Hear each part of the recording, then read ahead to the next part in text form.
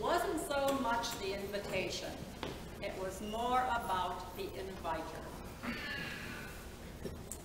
About noon during a road trip, my husband Stu and I pulled up into a town. And after parking the car, we turned around and realized there was an Episcopal church in front of us. Now, it was kind of late on that Sunday morning, but we could still see a fair number of people standing or sitting around those red doors. It was late, but that was a beautiful church, looking from the outside, and the campus was gorgeous, so we walked towards it to see what we could see. And, as you may have expected, we were invited in. Not by the vicar, not by the deacon, not by the senior warden, and not even by the man in the brown homespun tunic, the white cincture, who stood there offering bread and wine to people standing on the street. Nope, none of those people. It was the people sitting on the steps and kind of loitering around the red door. They invited us into the church. They were street people. And they welcomed us to come and worship and fellowship with them. Now, in my mind, that's not the way it's supposed to work. You know? Not the way. That kind of blew my mind, and I wonder if that's kind of the way that the people who were listening to Jesus in today's gospel felt. You know, when he preached about that bread, not the kind they were accustomed to, but some kind of crazy bread he called living bread. And there were a few doubters in that crowd, and they asked, who does this guy think he is? He's only Mary and Joseph's kid. And he's telling us that he is living bread from God, and he invites us to eternal life.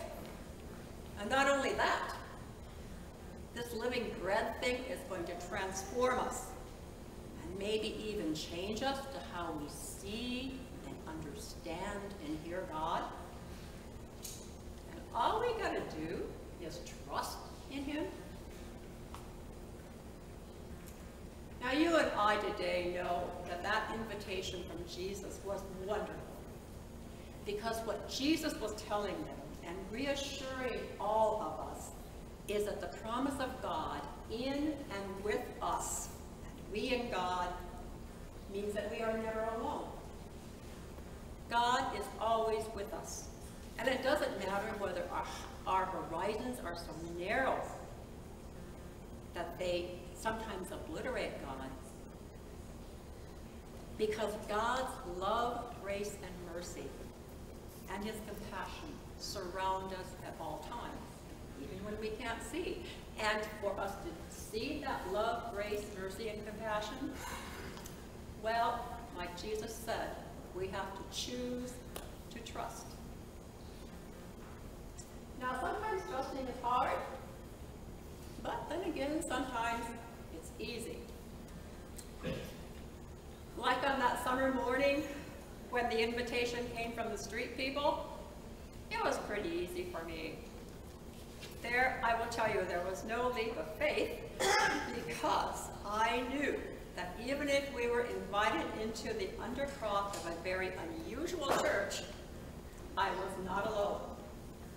I had my cell phone with me. But it was in that undercroft when we walked in where we were surrounded by street people, some people who lived on the street, some people who walked and looked for shelter. These people were accessing the nurse's station for over-the-counter medications.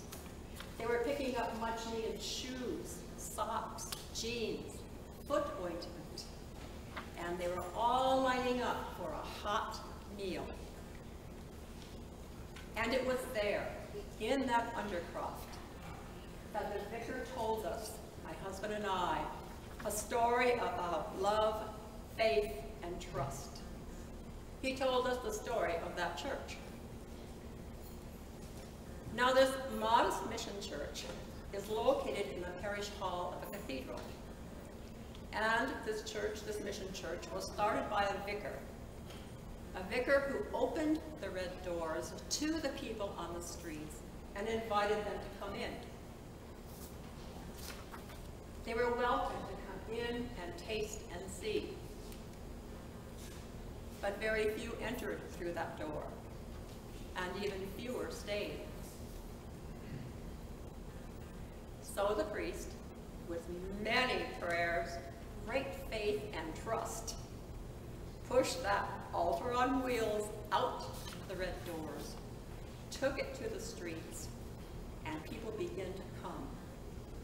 They came slowly at first, but soon there were enough people for them to then search for a church building in which to worship and gather. And that was our building, a community where they help one another. They actively seek out and stretch their hands out to other people. It is a community where these children of God, whom I so callously and cruelly labeled as street people, they are so filled with love and compassion of God that they reach out and invite all people, even strangers, like my husband and I. They invite us all to come and taste and see. And this community in the Undercroft is a home where, if we have the eyes to see and the ears to hear, we will see all surrounding about them and us the abundant and unending grace of God and love. And I felt truly welcome. But was it perfect? Was that a perfect place? Well, the current vicar, the man who was standing in front of us, he told us he was invited as an interim priest about 5 years ago. And he said, hey, it is not perfect. Good, but not perfect. And among the problems they struggle for, they search for financial help. But there's always pushback. And the pushback is from the people who are in the sanctuary upstairs in the cathedral. Because not all of them welcome the street people into their fellowship hall. Because people like that, they think, come with problems. And it makes them uncomfortable. But this church works. I think it is because the Spirit is with them and around them and surrounds them.